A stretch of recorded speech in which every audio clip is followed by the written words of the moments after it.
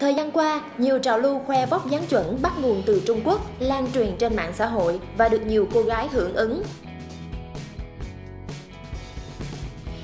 Khởi đầu là trào lưu vòng tay chạm rốn khoe eo thon. Phong trào này được nhiều sao Việt hưởng ứng.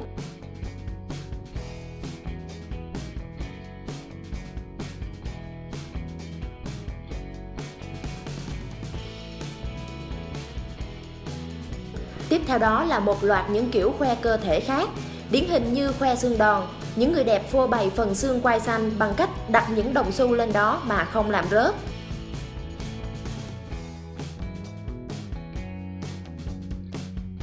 Hay là dùng tờ giấy A4 để che phần eo thon gọn của mình. Những tờ giấy A4 có chiều ngang 21 cm được dùng để che những vòng eo con kiến của nhiều cô gái xinh đẹp.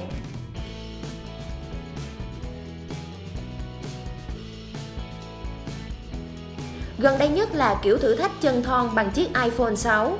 Những người tham gia phải khép đầu gối lại và dùng chiếc điện thoại này che phần đầu gối của mình. Phong trào này có đến hơn 67 triệu người tham gia chỉ tại riêng Trung Quốc.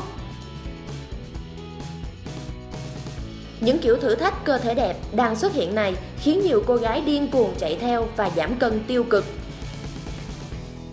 Nhiều chuyên gia cho rằng đây chỉ là kiểu trào lưu kỳ quặc và làm lệch lạc chuẩn mực của cái đẹp.